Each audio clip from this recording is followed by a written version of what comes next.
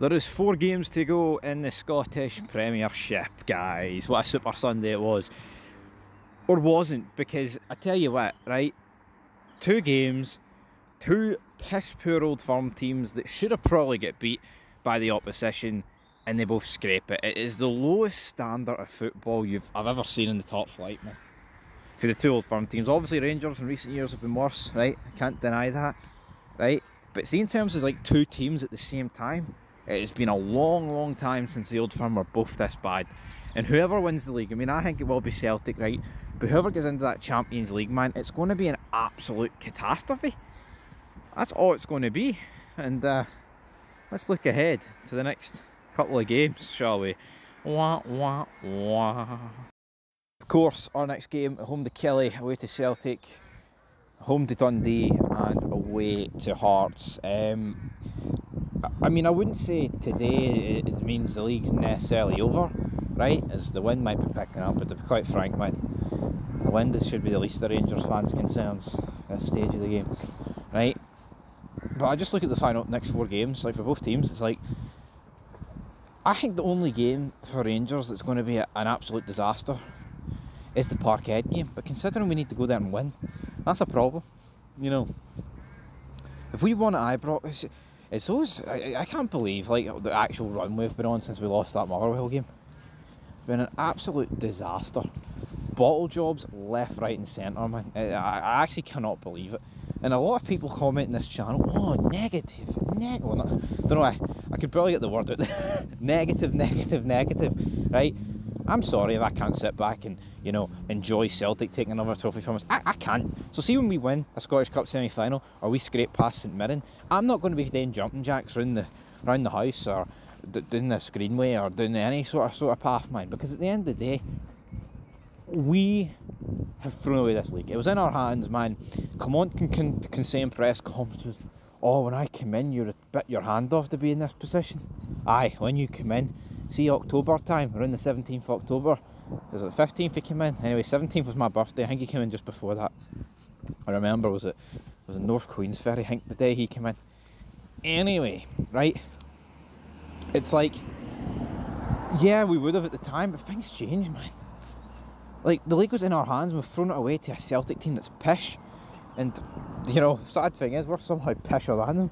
And I don't really grasp what the hell is going on at Rangers, to be honest. Because, you know, from Clement's come in, we've been good.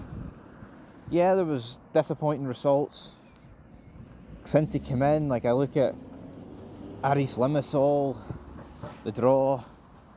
I look at the draw against Aberdeen, that 1-1 at Pittodrie, obviously Parkhead. Again, like, but then they were like the only ones up until about April that were poor.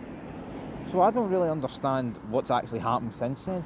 Not up until the start of March, sorry. Again, you look at March. I remember going to that Motherwell game thinking, right, piece of piss, 3 points. Motherwell scored before he even sat down. It's a habit. I remember like reacting to that game, like how disappointed I was, but I was sitting there thinking, it's probably just a blip. Then went to Lisbon, right, and we had a really good game against Benfica. Should have won, but we drew 2 each. Then we beat Hibs, and then we lost to Benfica at Ibrox. It was poor, but it was kind of like, right, it's Benfica. But the reality is, it wasn't just it was Benfica, because the performance against Benfica, right, was just as pish against anyone else at Ibrox.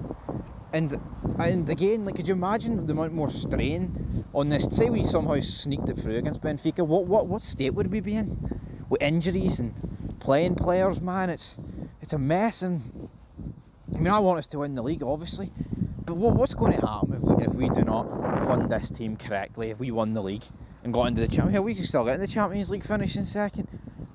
See that team at the minute, man, that would get, there's not enough words to describe what would happen to that team if we got into the Champions League. And that goes for both the Old Firm, right? They will get absolutely fucking destroyed.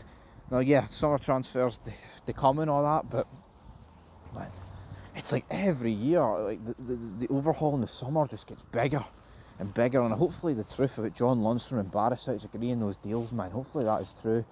Of course, we've also got what else? I mean, I'll talk about the game, shall we, quickly. Killie, I think we'll win, it's at home. But again, we need goal difference, you know, to be boosted. Don't see that happening against Killie.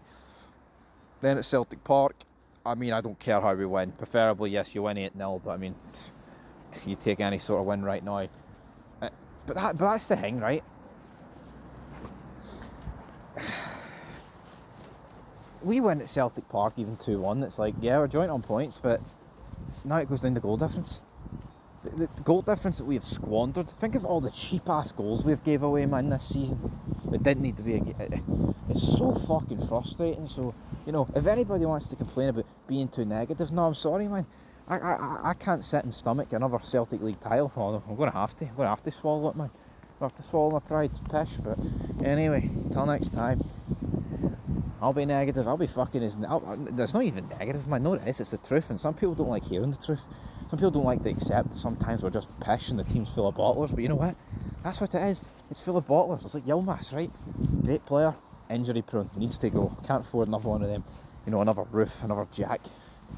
You know, Dial looks like he's just an injury prone player. Need rid of them. Alright? Well, until next time. Peace.